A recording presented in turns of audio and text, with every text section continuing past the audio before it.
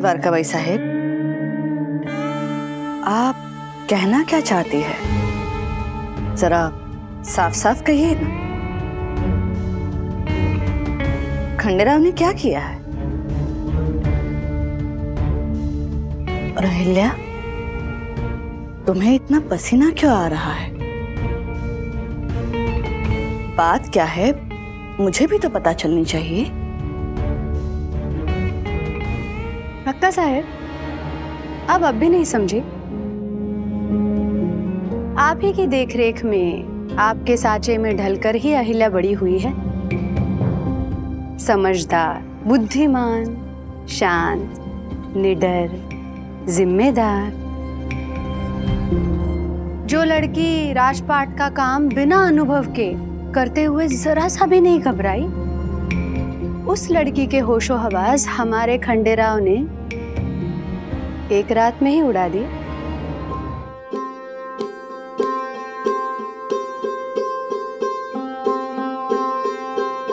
ना काम में ध्यान है, ना किसी की बात पर। दिल दिमाग सब चुरा लिया युवराज ने।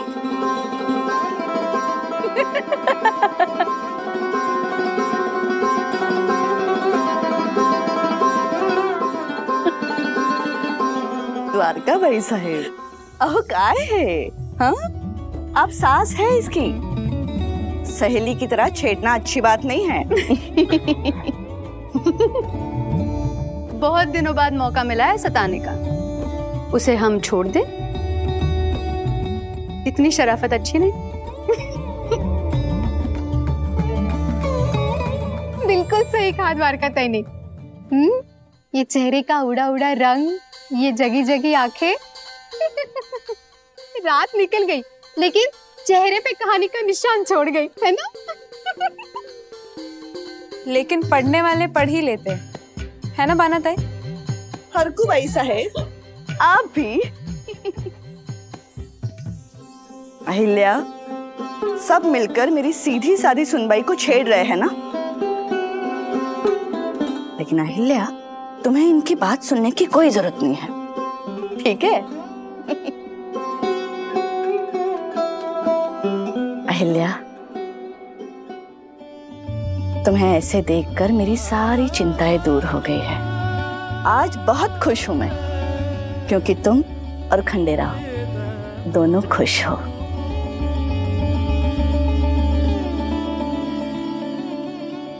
बचपन के दोस्ती को अच्छी तरह से निभाकर घर गृहस्थी के जीवन में तुम दोनों कदम रख रहे हो। खंडोबा देव से प्रार्थना करूंगी मैं कि तुम्हारी जोड़ी आदर्श जोड़ी बन जाए,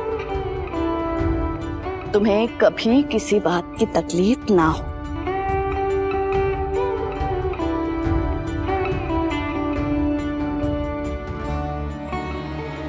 आदर्श जोड़ी बनने के लिए आदर्शों का होना भी तो जरूरी है सासूबाई, और बुरी नजर तो शायद लग चुकी है, पर कैसे बताऊं आपको?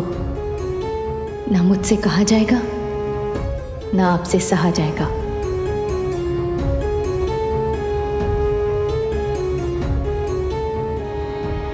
अहिल्या आज इतनी परेशान और घबराई हुई क्यों लग रही है? क्या बात है?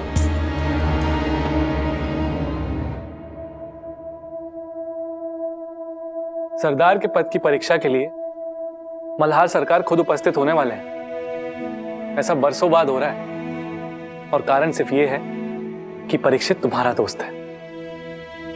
क्या दादा, आप अभी तक बाबा साहेब को ठीक तरीके से पहचान नहीं पाए। बाबा साहेब खुद परीक्षा के समय मौजूद होंगे, क्योंकि हमारे फैसले और हमारे चुनाव में खामियां निकालने का काम उनसे बेहतर कोई और कर ही नहीं सकता। चलें? यहां आओ खंडेराव, मेरे पास बैठो।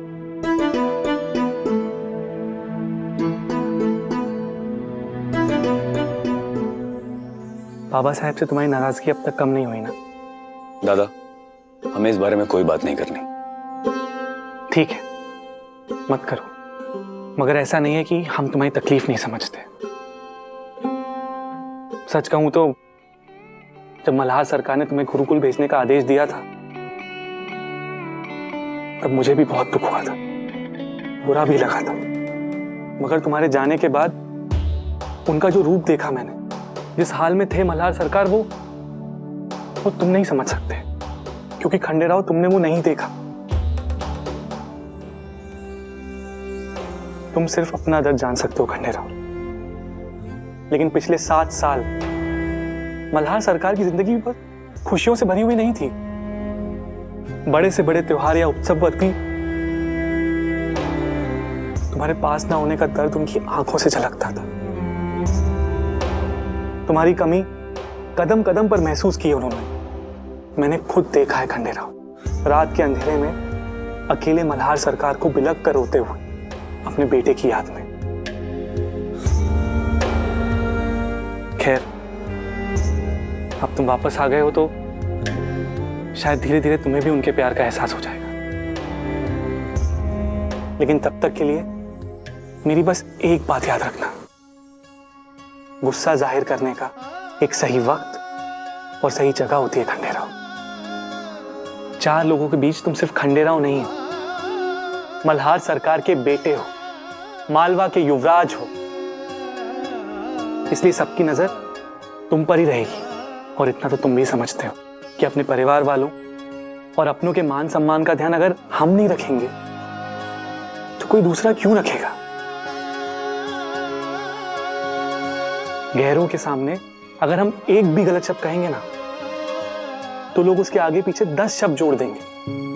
और अगर ऐसा हुआ तो ऐसा ना हो, ये तुम्हें ध्यान रखना होगा। बड़ा भाई होने के नाते मैं तो बस सलाह दे रहा हूं। उम्मीद है तुम इस बात का बुरा नहीं मानोगे। आपकी बात का बुरा नहीं मानेंगे दादा, लेकिन बाबा साहेब आपको भी अपना धर्म पुत्र मानते हैं ना। उसी रिश्ते के नाते यही सलाह आप उन्हें भी क्यों नहीं देते कि घर वालों की इज्जत का ख्याल पहले घर के लोगों को ही रखना पड़ता है। समझाइए उन्हें कि कम से कम बाहर वालों के सामने तो हमसे इज्जत से पेश आए। ताली दोनों हाथों से बजती है दादा।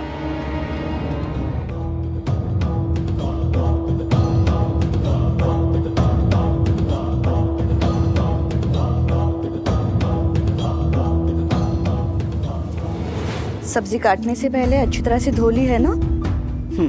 ठीक है। अहिल्या, अब खंडेराव आ गया है तो राजपाट के काम से तुम्हें मुक्ति मिल गई है ना?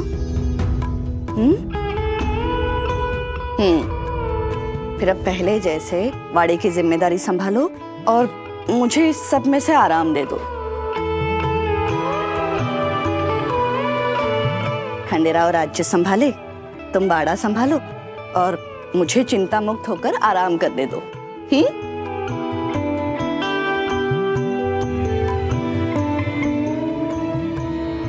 कितने आराम से सारी जिम्मेदारी अपने बहू बेटे को सौंप दी अक्का साहब ने, जैसे परिवार में और कोई है ही नहीं। हमारी बेटी सीताबाई और जावई साहब तो किसी गिनती में आते ही नहीं ना। मतलब मुझे पहले गौतमा रानी सरकार का हुक्म मानना पड़ता था, अब अहिल्या की गुलामी करनी पड़ेगी।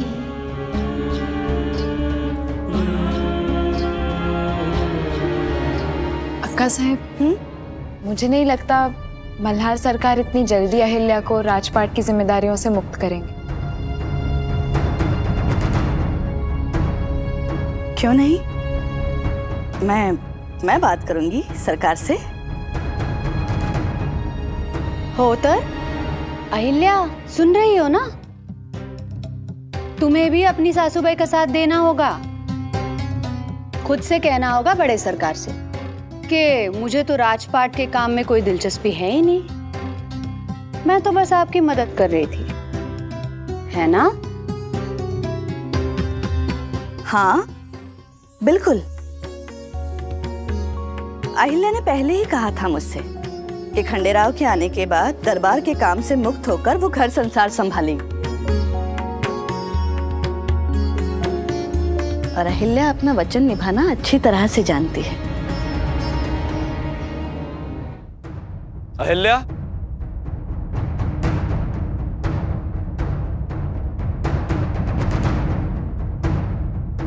ये क्या खंडेराव, अभी अभी तो अहिल्या यहाँ आई है और तुम उसके पीछे पीछे चले आए। और कोई काम नहीं करने दोगे क्या अहिल्या को? नहीं छोटी आई साहब, ऐसी कोई बात नहीं है। वो दरअसल हमें कुछ काम था अहिल्या से।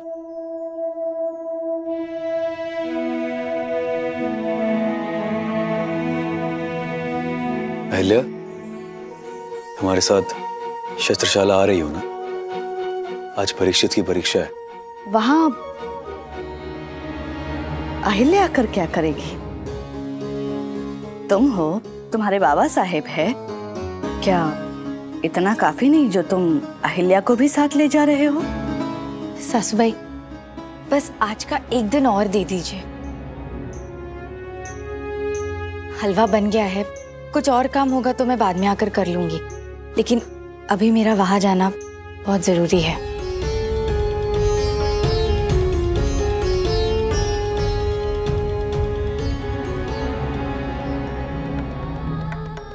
गलत मत समझना सासूबाई, ये राजपाट संभालने की आदत या लालच नहीं है। मुझे तो इस बहाने छोटे सूबेदार जी के साथ रहना है ताकि उनसे बात कर सकूं। इससे पहले कि ये बात फैले, मुझे उन्हें संभालना होगा। अहिल्या, चले? मैं आती हूँ।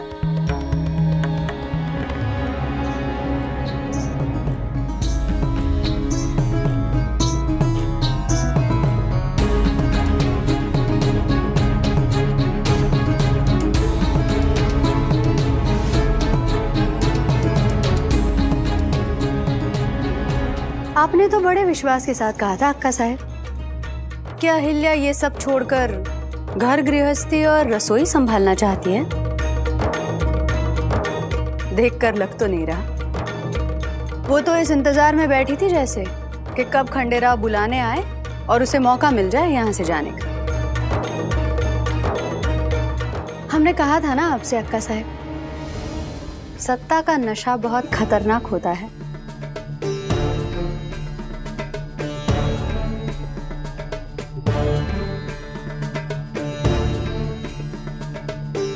किसी के सर चढ़ गया तो फिर उतरता नहीं। आपने देखा, एक बार भी मना तक नहीं किया अहिल्या ने, तुरंत चली गई।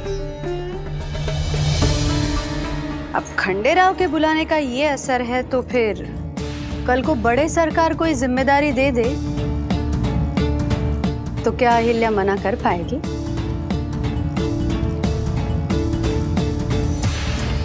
कभी नहीं अक्का साहब, वचन का मान रखने के दिन गए।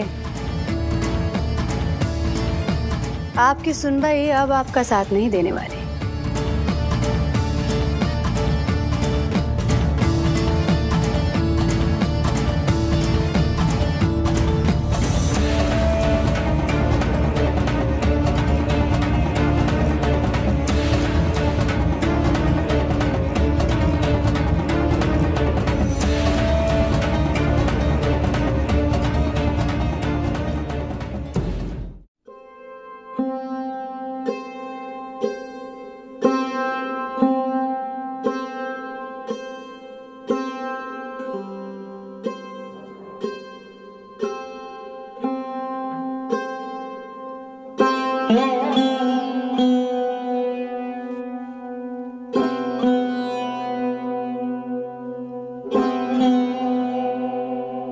अब भी नाराज हो ना हमसे? जानते हैं, तभी तो तुम्हें लेने रसोई तक हम खुद चले आए, ताकि तुम्हारी नाराजगी दूर कर सकें। चाहते तो हम किसी सेवक को भी भेज सकते थे। अहिल्या, हमें समझ नहीं आ रहा है कि तुम इतनी छोटी सी बात को लेकर। मैं भी आपके साथ शस्त्रशाला जाने के लिए नहीं आई हूँ, कहीं और ले जाना चाहती हूँ आपको। कहाँ?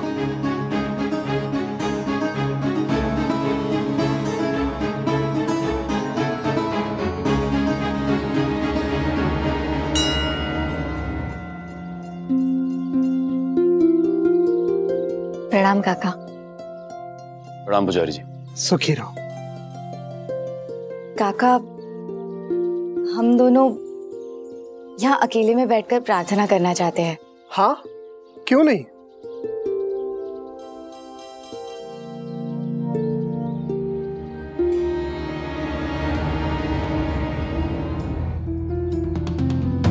पहले बच्चे नहीं हैं हम, बालिग हो चुके हैं। और हमने कहा ना तुमसे कि इस आदत को छोड़ना अब हमारे बस में नहीं है। और ऐसा कौन सा अनूठा काम कर रहे हैं जो तुम हमें यहाँ इस तरह समझने की कोशिश कीजिए छोटे सूबेदार जी। काम अनूठा नहीं, इसलिए तो आपको शोभा नहीं देता। जो हर इंसान कर रहा हो वही अगर आपने किया तो क्या अंतर रह जाएगा उनमें और एक युवराज में? मेरी बात ध्यान से सुनिए। ये परिवार, ये राज्य, प्रदेश, मैं आपकी अहिल्या, हम सब आपको निर्दोष और निष्कलंक देखना चाहते हैं। हर किस्म की बुराई से अलग, एक साफ सुथरी छवि वाला युवराज। और शराब की लत तो वैसे भी अच्छी नहीं है, किसी के लिए अच्छी नहीं है। जिसे तुम लत कह रही हो वो शौक है हमारा। खुशी और सुकून मिलता है हमें। और ऐसा तो नहीं है कि हम शराब के नशे में पूरी तरह बर्बाद हो चुके हैं, दिन रात बस नशे में डूबे रहते हैं। खंडेराव की बहादुरी, उसकी विद्वता, शस्त्र कौशल और व्यक्तित्व इतना कमजोर और खोखला नहीं है अहिल्या की शराब की चंद बूंदों में बह जाए, लुप्त हो जाए।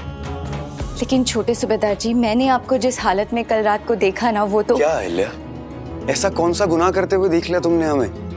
रात की तन्हाई में अकेले बैठकर शराब पी रहे थे अपनी खुशी के लिए। उससे किसी और को क्या मतलब? और ऐसा तो है नहीं कि हमारी कोई कमजोरी किसी के सामने आ गई हो। एक युवराज की निजी जिंदगी से किसी को कोई सरोकार नहीं होना चाहिए। और अगर है तो ये उसकी समस्या है, हमारी नहीं। छोटे सूबेदार जी, किसी भी चीज पर जरूरत से ज्यादा निर्भर करना इंसान को कमजोर बना देता है। और आपने खुद ने माना कि ये आदत अब आप छोड़ नहीं सकते। आप समझ रहे हैं ना किस तरह से इस नशे ने आपको गुलाम बना लिया है? जरा सोचिए छोटे सूबेदार जी, आगे जाकर ये जहर आपको कितना ज्यादा नुकसान पहुंचा सकता है। अगर समय रहते आपने इसे मुंह नहीं मोड़ा तो। तुमसे बहस करने का ना तो हमें शौक है और ना समय है हमारे पास। इस बारे में बात करने की हर कोशिश सिर्फ बहस में ही खत्म होगी, इसलिए कोई फायदा नहीं।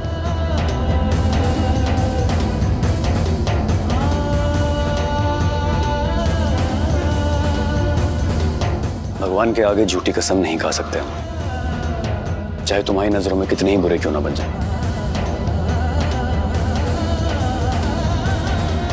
सिर्फ मैं ही जानती हूँ आप मेरी नजर में क्या है छोटे सूबेदार जी। लेकिन समझ नहीं आता कि आपको कैसे समझाऊं। आपको शराब के साथ नहीं देख सकती मैं। अहिल्या, अहिल्या देखो, तुम रोना नहीं। अहिल्या, हम इतने सालों बाद मिले। हम सच में नहीं चाहते कि तुम्हें किसी भी ऐसे कारण से दुख पहुंचे जो हमारे बस में नहीं है। तुम्हारी आंखों में आंसू देखना हमें बिल्कुल पसंद नहीं है अहिल्या। तो मेरी बात मान क्यों नहीं लेते आप? जब से तुम्हें समझने लगे हैं सिर्फ तुम्हारी ही तो बात मानी है हमने। इस बार तुम हमारी बात मान लो। हम जो हैं, जैसे हैं, वैसे ही स्वीकार क्यों नहीं कर सकती? क्यों बदलना चाहती हो हमें? अहिल्या, हम तुम्हें दुखी नहीं देख सकते, लेकिन हम इस आदत को भी नहीं छोड़ सकते। तो मर्जी तुम्हारी है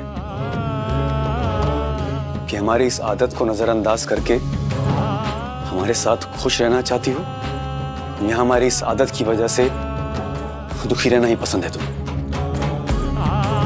फैसला अब तुम्हारा है। खैर, हमें शतशाला जाने में देर हो रही है। तुम भी आ रही हो या नहीं? प्रणाम छोटी रानी साहिब। आपका घोड़ा मानिक सुबह से बहुत बेचैन है। भालजी भाऊ ने कहा है आप आकर देख लें तो अच्छा होगा। ठीक है, मैं आती हूँ।